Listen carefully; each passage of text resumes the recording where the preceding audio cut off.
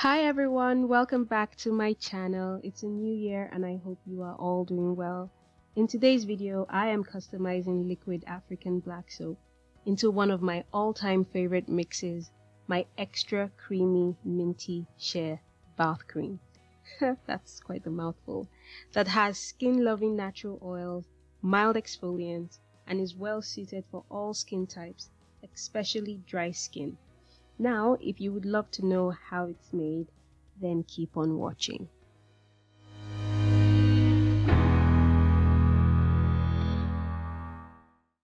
Since I'm basically making a lotion, I'm going to start off with emulsifiers and co-emulsifiers. And next is some unrefined shea butter. I don't use the refined stuff, the unrefined is so good. And next is my favorite ingredient, menthol crystals. This leaves a very nice cooling sensation on your skin, especially if you have it in lotions or soaps. And then we have some food grade citric acid, some preservative, and sodium lactate. I love sodium lactate because it's a mild exfoliant and it also moisturizes the skin. Also, I have some natural oils. This is a combination of mint oil and vitamin E oil. And the brands that I'm using are the mint oil from Hemani. Hemani has so many different types of oils and most of them come in 30 ml amber bottles, and Puritan's Pride vitamin E oil. It's a food grade vitamin E oil, and can also be applied topically. Next is some Shea-nut Oil. This is basically liquid shea butter. It's really moisturizing on the skin. It just gives you a nice glow, especially when you use it on dry skin. And it's not a creamy minty bath cream without some peppermint essential oil. And last but not the least is some liquid black soap, which I made with equal parts of Nigerian and Ghanaian black soap, some distilled water, and some vegetable glycerin. So like I said before, I'm basically making a lotion, so I'm going to be using the double boiler method to melt the emulsifiers and oils, and I'm going to be directly heating up my soap since I already pre-melted the soap a few days before filming this video. So you want to place your soap on low heat and your emulsifiers in the double boiler on low heat as well, and making sure you stir occasionally with stainless steel utensils or a heat proof spatula, so that you have your heat distributed across your mixtures. Once your emulsifiers have dissolved halfway through, you want to add your menthol crystals to the mix. Menthol crystals dissolve totally in alcohol, but since I'm not using alcohol in this formula, I'm adding it to the heated oil instead. Now, once a thin film forms on the surface of your black soap that's being heated, it's time for you to turn off the heat and just let the soap simmer. Just make sure you give it a good stir so that you dissolve any coagulated lumps of soap within your mixture, and check the temperature as well.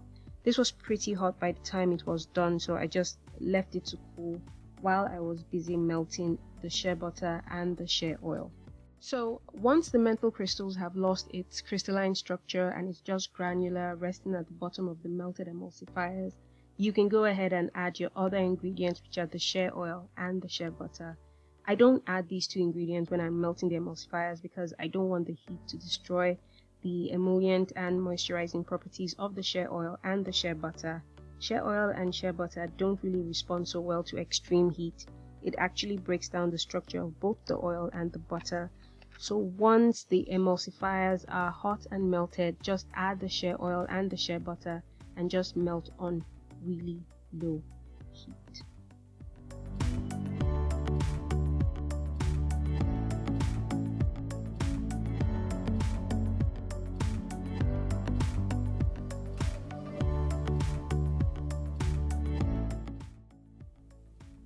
Once everything is done, it's time to combine all your ingredients together.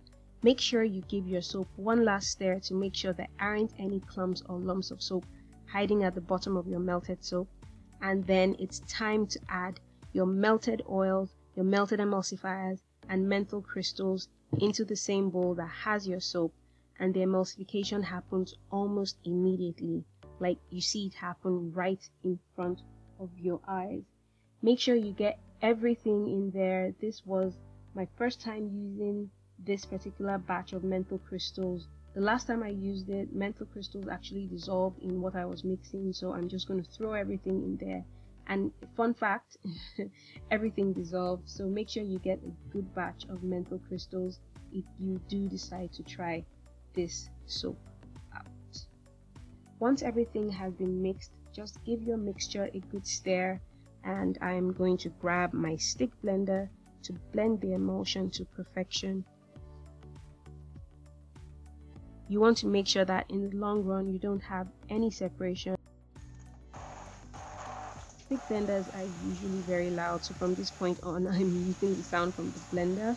Just make sure you use your blender to blend and stir as you mix in circular motions to get a good emulsion.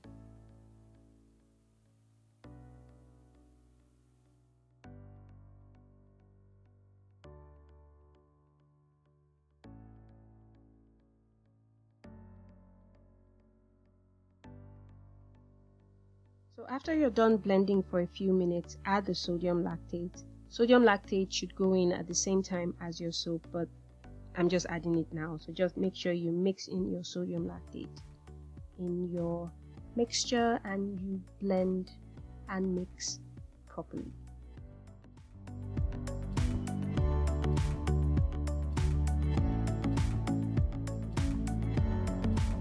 So once your mixture has cooled down a bit to like room temperature or even colder, you can go ahead and add your other ingredients. That's your citric acid and your preservatives and your oils, the mint oil and vitamin E oil and the peppermint essential oil. This particular batch was like 1.3 kilograms. I measured it and that was like the end result of my formula. So I ended up adding like 60 drops of peppermint essential oil to this, and then the oils went in. You could add more, you could add less, it depends on you, but I think 60 drops, that roughly translated to 20 drops per bottle, was a pretty good proportion. So I'm grabbing my stick blender again and I'm going to blend the oils that I've just added, the citric acid and the preservative, right into the mixture.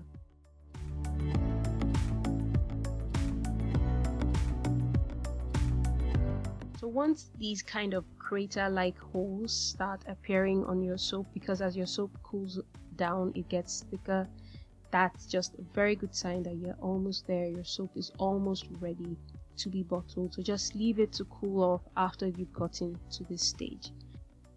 The last ingredient for this soap is cocoa betaine, and it's a surfactant derived from coconut oil, and it lends some extra cleansing and foaming effect to this soap because black soap can be tricky. Sometimes when you add make it an emulsion, it loses some of its foaming and cleansing capabilities, but with the addition of cocoa betaine it actually helps it foam better. So this time, as against a stick blender, I'm just going to grab a hand whisk to mix that cocoa betaine in, and I added some tea tree essential oil, last minute addition. Tea tree blends so well with mint, I just had to. So go ahead and mix this in properly, still using a hand whisk. We don't want to break apart the emulsion so badly with a hand blender. So for packaging, I'm going to be using this freshly washed and sanitized Boston Round 500ml bottles, and if you're someone that likes customizing soaps and creams and lotions, then this part is for you. So out of this batch I should be able to get 3 bottles, but instead of just 3 plain bottles, I'm going to section out one 500ml portion of the soap, and to this I'm going to be adding a serum that I no longer use on my face. It didn't really do so much for me, and that's the NutriHerbs vitamin C and hyaluronic acid serum. I bought this on AliExpress and I had high hopes for it, but it didn't really work for my face, but it does really well on my skin, so I decided to add it to this particular batch of soap. So adding it to the soap, I'm just going to grab a spatula and just mix it in. You don't have to worry about using a whisk or a hand blender, but you could, but just stirring it in is pretty okay as well. So once you're done with this, you are going to grab a funnel and fill your bottle as gently as possible. Make sure you don't have any air pockets in it so that you don't have your soap bubbling out when you put the what they call it, the pump head on it.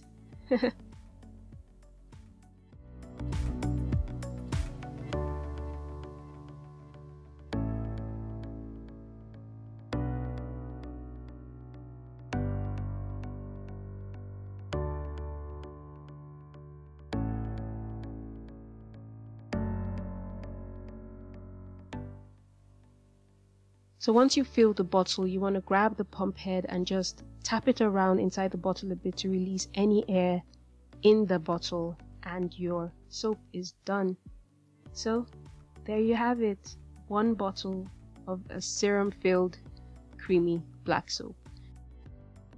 Now with all handmade creations, you want to make sure you label your craft so that other people would be able to identify what you have. Actually, if you are not alone in the space, but just make sure you label with as much information as you can. This is my creamy mint bath cream that has vitamin C, a vitamin C serum, and some tea tree essential oil. Now it's time to test out what I have made. So it thickened out quite well when it was really cool, and it spreads beautifully on the skin. If this were a lotion, it would absorb really well. It has a good slip and a good spread, and it's a little bit sticky obviously because it's soap, and it lathers beautifully. Yes, we added some cocoa betaine to help or aid its lathering process, but soap is really alkaline, so it foams a great deal and it cleanses the skin beautifully. Like, you wouldn't even need to use a moisturizer stepping out of the shower after using this soap. That's how I feel with it. I feel squeaky clean and very moisturized. So I'm gonna leave the recipe in the description box. If you give this soap a try, let me know, and share your results. Leave me a comment. How did it work out? And I'd really love to know. So if you loved watching this video, don't forget to subscribe to my channel and give this video a thumbs up, and I will see you in my next video. Thank you so much for watching.